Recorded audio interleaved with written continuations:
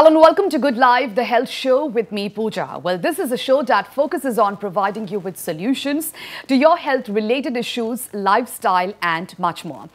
Well, viewers, today the topic that we will be discussing about is an issue that is faced by thousands of women. Now, having menstrual cramps is one of the most common, or maybe you can say it's one of the most annoying parts of your period. They can strike right before your period starts or during that time of the month when you are going through your menstrual cycle.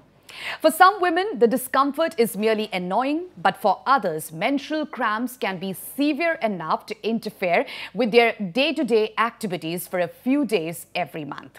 So, to discuss on this, we are being joined today by Dr. Aminakshi Dutta, gynecologist from Pratiksha Hospital.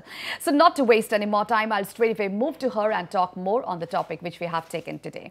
Well, thank you so much, Doctor, for joining to Good Life, the health show. So, Doctor, today the topic which we have taken is a talk of the town, we can say. Right.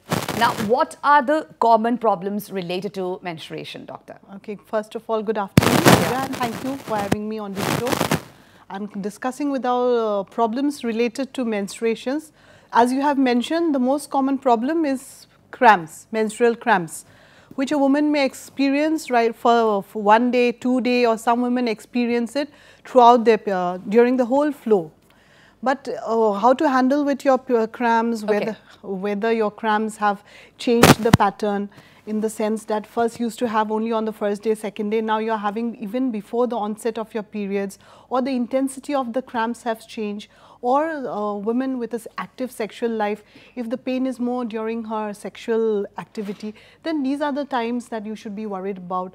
Or if the pains have increased to such intensity that you are having problems with your bowel movements, problems with your bladder movements, then these are the warning signs that you should meet your gynac and discuss your problems. Okay, so these are some of the common problems, Doctor, right. And if any of the person or any of the women find these kind of common problems and they are not having an ease with it, so they should immediately go and see a doctor, isn't it, Doctor?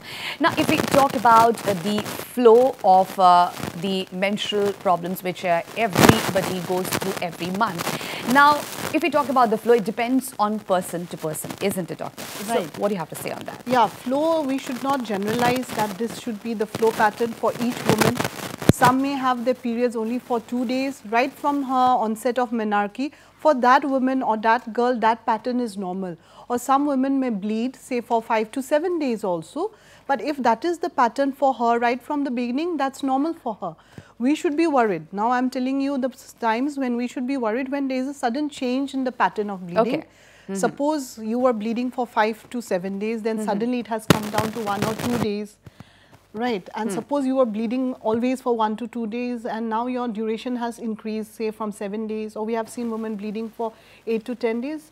Then if there is a sudden change, then you should again see your gynac. Okay, okay. It's not necessary that there will be a problem. Sometimes it happens because as our body is not a static condition, similarly the hormones in our body which regulates the menstrual cycle are not static. Okay. There is always up and down. Up and down. Up and down, so that it reflects in the menstrual cycle. If everything is fine, if there are no changes in your weight, no changes in your dietary habits, no changes in your lifestyle, your stress levels, like suddenly there is no sudden increase in your stress, then it's okay. Because everything depends on the lifestyle as well, Doctor. Absolutely. Doctor, we'll have more conversation, but we have to take a break. All right, viewers, we'll slip into a short break, but do come back soon because we have lots more on the other side.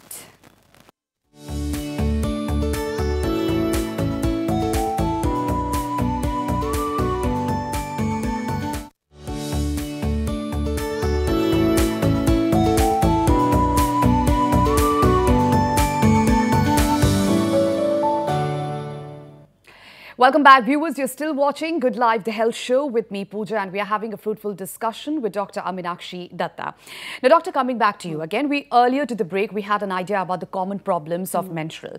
Now, if we talk about, tell us about the menstrual cramps. Why does it occur? It happens with every woman. So, it depends on person to person as well. So, why such cramps, Doctor? See, during the menstruation, our body increases the flow to the pelvic organs.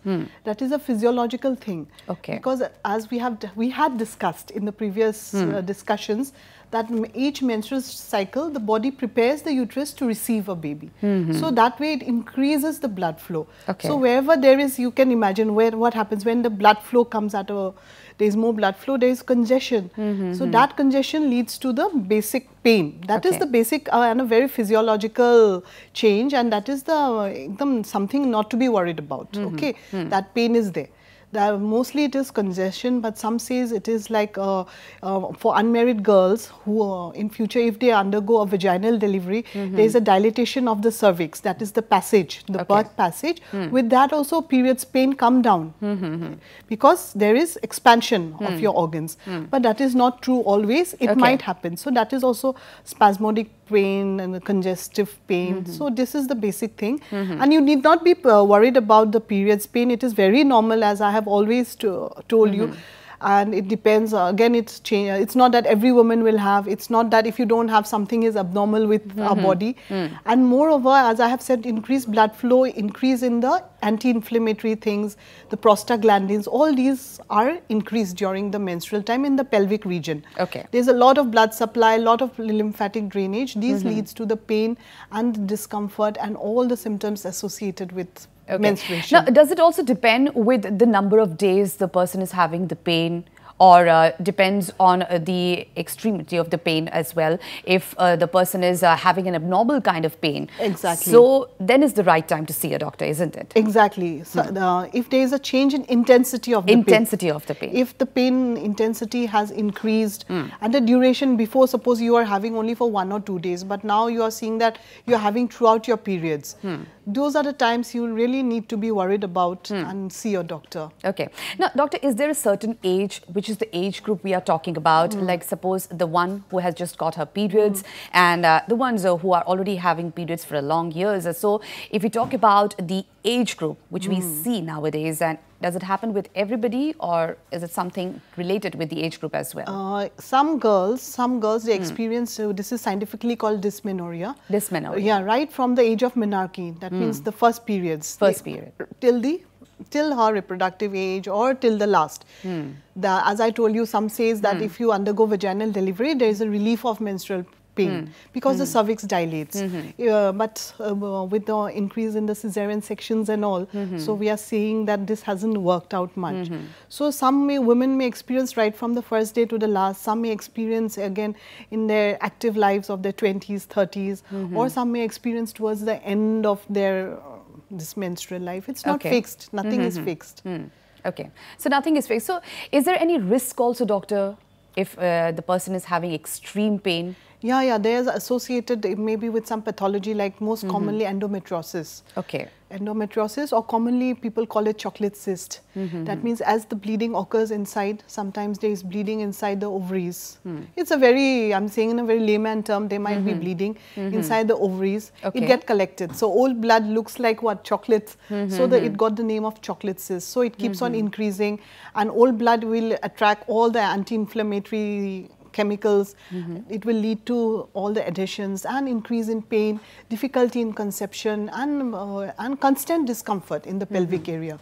Then there is another condition which is associated with extreme levels of pain during periods. It's usually in the 30s or late 40s. It's called adenomyosis, where these these glands, which should be inside the uterine cavity, sometimes those glands grow in the muscle layer of the uterus. Then during periods they become active. So it leads to extreme pain in the pelvis. That pain is excruciating pain. That is called adenomyosis. Not very common. It is not that. It is also not very rare. So these are the usual conditions associated. And if you talk about the symptoms, like it varies from person to person as well, but it is almost common in every woman, isn't it, doctor? Now, if we talk about the general symptoms like for a menstrual cramps or a premenstrual problems the ladies face, so what are those, doctor? Nowadays, these premenstrual symptoms, more and more women are experiencing, and it varies from person to person. It might involve right from the head, anything right till the toe. Most commonly are mood changes, then your water retention leading to your bloatingness, you feel heavy, and then changes in your bowel habits, your dietary habits. Then there's all these eruptions, breakouts in your skin. There might be hair fall. That's what it varies from woman to woman. But most commonly is like you feel more of lethargy, mood changes, then pelvic discomfort. And there are ways to take care of these. If you know that you are suffering these premenstrual symptoms, you just simply take evening primrose oil supplements, and it does magic to your symptoms. But it doesn't, the effects will not come within a month or so. You have to take for 2-3 months, evening primrose oil. So are taking these supplements safe, doctor? Absolutely safe, absolutely. And they really improves your lifestyle, because you know, that thing will come to your mind that I'm going to get my periods, and you start fighting with your friends, with your family members, and your body is also not as up to the mark. So these will really help. Now, is it something to do with the psychological problems also, doctor, with like not all women, but like there are some section of people, like they'll have a psychological thing that, oh, my dates are nearing, oh, I have. So there are some women, they're obsessed, because they're obsessed with that, the obsession of their premenstrual symptoms. And their mood swings are like, it's very difficult to keep up. We have seen one or two. It's not very common. More so your family members will able to comment more on these symptoms. And that woman is also very much aware. It is seen more in these 30s. Early 40s, these women are suffering with more of these. Now, doctor, the treatment part, or what we can say is that if a person can have some home remedies also at home itself, and later depends on the case, if it's extreme, then one has to, of course, go and see a doctor. Now, what are the things, like what are the treatment procedure that one person can do at home itself? To take, first and foremost, you have to understand your body. You will have to be very observant about your symptoms. As I told you, if there is change or you're not being able to bear, then you have to see your gynec. Otherwise, very simple yoga postures are there. You can look up in the net. And yoga has come up in a big way in helping in these problems. And then some of your dietary supplements, like having lots of green leafy vegetables, lots of fibers, especially during the menstrual days. Then avoiding excessive carbs, excessive sugar, and then drinking lots of water. And you know, one very home thing is that soft. Having soft is really helpful. And having again warm water bath, dark chocolates, a bit of coffee, all these really works out. So these are some of the basic things like one can opt at home itself. And hot water bag, of course. Hot water bag. Now, doctor, there are a lot of like awareness campaigns nowadays conducted in every schools as well to have a proper idea about the menstrual hygiene, which is very important. So how hospitals or how you guys plan up to aware people, aware the school students, and as well as the teachers as well, to guide them like how to look up to their, or how to take care of their menstrual hygiene? Absolutely. Menstrual hygiene, as we've said, 28 May is celebrated International Menstrual Hygiene Day. Menstrual hygiene is not only taking care of oneself during the days of menstruation, but also taking care of your environment in the way how we dispose the sanitary products. That is very important. That is very, very important. So we need to create awareness of women about how to take care of themselves during periods, so that they don't miss out on schools, they don't miss out on work, it doesn't affect the economy, and also to tell you what products most suitable and how to dispose them without affecting our environment, not increasing the sanitary load on the earth. And also it includes the change and the timing of your pads as well, like which is the right time, like how long you should apply the pad and how long you should change your pad frequently in a day. Ideally, see, the changing of pad depends on the flow. If as and when required, but even if during the less flow days, ideally you should change your pad 3 times a day. It's not that there's no bleeding and you stay with that pad the whole day. No, you have to change it 3 times a day. Wash your genital parts with a gentle detergent which are available with chemical consistency which does not change the pH, and we should not do douching. That means putting detergents inside the vaginal cavity. That changes the pH, and that leads to infections which will go up to the uterus, to the tubes, and it spreads. And then abluting, like after passing your stool, it's a common practice to wash from back to front, which is a wrong practice. Actually, it's a wrong practice, because from back you are getting all the organisms, you are bringing it to the front. So the movement should be from front to back. These are very small things. Very small things, basic things, very important things. Right. And then to keep it dry, apply some dusting antifungal powders, and wear loose cotton clothes, drink lots of water, go to the toilet. That's it. And what suggestions you would like to give? Like suppose the person or the girl is having periods and she has to go to for school, or the one who comes for work. So what are the basic things that one person can take care if he or she, if she has to like take care of her things like to carry the menstrual hygiene products, and also if they have to use the public toilets, what are the things they can do it? See, they can carry a bag that they say it should be a covered bag. You should not carry the sanitary napkin among all the other things, because then it will catch on dust. So you have a small pouch separately, maybe with some wipes, sanitary napkins, or a small towel, cotton towel will also do. But it is the duty of the society, of us, to provide them with running water, with a toilet which has a door which can be latched with soap. So that is on the duty of the providers. And why do only we talk about women? Like men also play an important role. Absolutely. Because if we talk about home, or a father or a husband or anyone at home being there, so they play an important role. Like during these days, like you go through a lot of mood swings as well. So those mood swings have to be tackled by these men at Absolutely. place. So what suggestions do you give when they visit your hospitals, or for some other reasons as well? So of course you also counsel them for these things as well. You say don't argue with your partner during these days. Just say yes.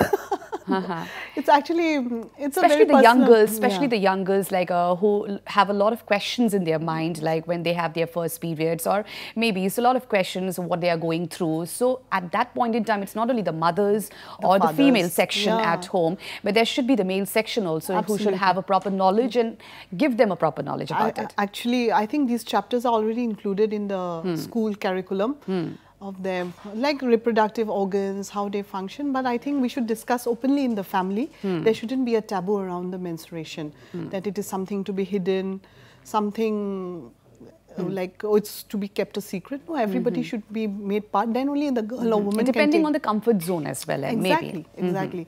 Like even in the office, everybody should be cooperative. But it's not that you go and see, you cannot, what you say, you cannot discriminate anybody on the basis of menstruation, as it happens in our society. That's again, it's a violation of human rights. So the whole society, the teachers, the employers, the factory owners, everybody has to be involved and have to give that space to the woman. And mainly they have to provide with a basic facility of running water, soap, and a latch door, and a covered dustbin. These 4 things are the basic needs of each woman and girl. Now, doctor, any kind of any common problem of menstruation. So if the person comes to your hospital, so what is the diagnosis part, doctor? Treatment part, of course, but first of all, one has to get proper diagnosis as well. So what is the first thing? Technologies have advanced nowadays. So what is the first thing? Examination, proper examination, like blood pressure, check the blood pressure, pulse, check her abdomen if there is any obvious lump or any abnormality. Then do a basic ultrasound, hemoglobin, thyroid, all these are the basic tests. Check the weight. These are the, and above all, reassurance for the mother, for the sister. Reassurance has a big role. Now if we talk about the dietary part, doctor, that is very important. You already mentioned that we should include leafy vegetables and also fibers included in our food as well. Now talking about the exercises as well, the lifestyle changing modalities also. So what would you want to tell, what stress I would say that include a bit of physical activity in your lifestyle, not during the periods. It's during the dry days, because during the periods day, don't exert yourself. This will increase your symptoms. But the other days, a bit of walking, maybe at least half an hour, or exercise, or yoga, or a bit of Zumba, whatever it is, whatever suits you best, include it. And don't sit for too long. Okay. First, sitting for 1 hour, then. So you suggest to have a walk? Walk around, yeah, or move your legs or whatever it is. So nowadays there are lots of apps which count your steps and all. You can use them. They are very helpful. Because if you sit for too long, I think they beep that you're sitting. So you can just walk around. That will improve your blood circulation and everything. Okay. Now, any history or anything like you would like to share with us? Any patient has come to you and it was very difficult for you or to make her understand or make or counsel the parents or the attendants who have come with the patient, like the person is going through this kind of problem. It happens with you as well. I'll tell you one interesting case about this dysmenorrhea. One girl, like she didn't get her menarche. She was say around 14 years, she didn't get her menarche, but every month she was getting the cyclical pain, severe cyclical pain. So her parents were worried, her relatives were worried. They brought her, we did an ultrasound, a 3D ultrasound, and we found out there was a congenital anomaly in the development of the uterus. So there are one segment of women who have very small segment, but since you're asking, that's why I'm telling you, rare case where there was a developmental anomaly. That means there was no communication between the outside and the inside. Like the uterus, the cervix, the vagina should be a continuous passage. But there was a septum. That means the cervix was not formed. So she was bleeding every month. It was accumulating in the uterus, but there was no bleeding outside. No passage. So then she underwent the procedure. She was fine. Now she is fine? She's fine. And then there are cases where the uterus should be one, but there are two uterus. So those women with congenital anomalies also have excessive periods pains. So these are very rare findings, not to be taken serious. Not to I don't mean seriously. I mean like don't get panicked. Don't get panicked because these are rare findings, and we are there to find out all that. Okay. Doctor, we are really short of time. So what message you would like to give our viewers who are watching our show? I would like to say that don't create taboo around menstruation. Menstruation is normal. Take care of yourself very nicely, and the rest of the family, the office, the school, they should be aware of the problems related to menstruation and handle it with grace, without discrimination. All right. Thank you so much, Doctor, for joining to Good Life, the Health Show. Thank you so much. And with this, we have come to the end of the show, viewers, and we hope that we were able to answer all your queries in the best possible way. In our next episode, we will be discussing on some other important health issues.